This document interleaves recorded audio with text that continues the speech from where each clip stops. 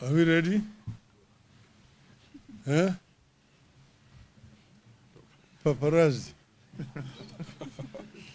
We ready? Huh? 1 minute. It's over.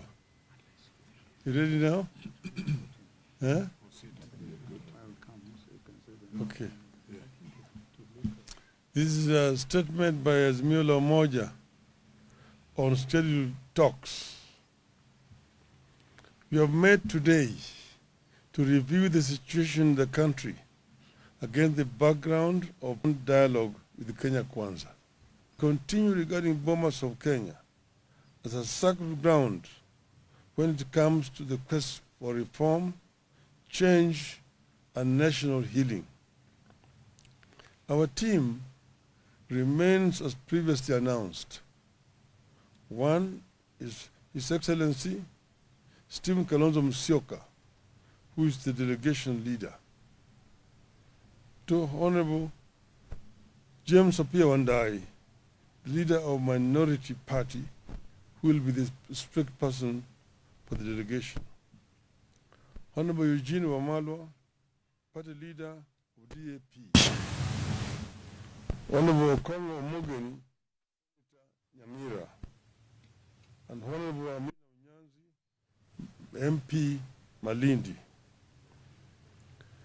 The issues for discussion from our side remain: 1, cost of living; 2, audit of the 2022 presidential election results; 3, restructuring and reconstitution of the Independent Electoral and Boundaries Commission and related matters; 4, measures to prevent interference with political parties; 5, outstanding constitutional matters, that is, governance issues, adequate checks and balances, and the question of boundaries delimitation. As we said earlier, the team we have picked reflects the importance we attach to these talks. We picked the team with a full understanding that the country is on a wrong trajectory. Anyone who thinks otherwise is being delusional. With this reality in mind, we have put in place a technical and legal team to support our delegation to the dialogue. Consequently, we have settled on Honorable Jeremiah Kioni, the Secretary General of the Jubilee Party, to head the legal and technical team to the talks. We have tasked our delegation and our technical teams under the able leadership of His Excellency Kalonzo and Kioni to go to these talks with courage of and open minds. It takes courage and open minds to establish common ground in situations of dispute. We have told our delegation, and we want all Kenyans to understand, that engaging in honest dialogue does not amount to surrender or cowardice. You must see it as an act of strength and a matter of common sense. We remain committed to negotiating in good faith on the basis of a plan to achieve a comprehensive settlement of the country's problems through dialogue.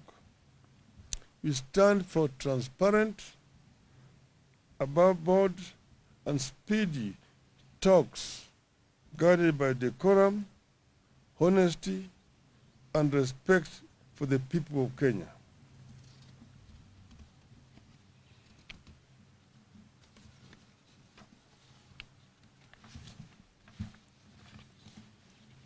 As a party, We believe that this country deserves peace, not paralysis.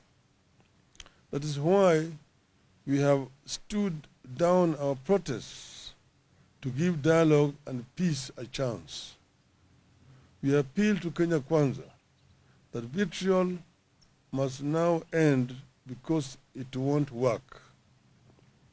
Propaganda must now end because it has not solved our problems this past year, and it won't in the coming year.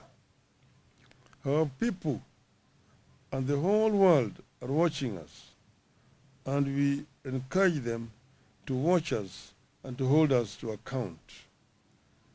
Finally, I wish to thank the team that was led by Honorable Otiende Amolo for what they did in representing Azimio in those talks that collapsed.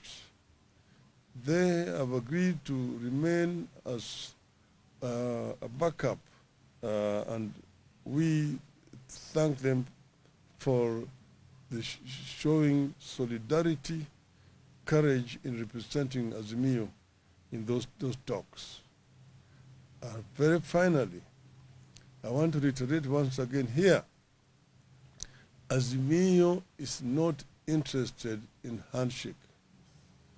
We don't want to shake anybody's hands, particularly those people whose hands are tainted with blood of innocent Kenyans. But we have agreed to negotiate in good faith, that we have mentioned, so that we can be able to move our country from where it is today to peace, so that justice can finally be our shield and defender. Thank you. Well done. Thank you very much. Very good. I think they're okay. I think they're okay. So.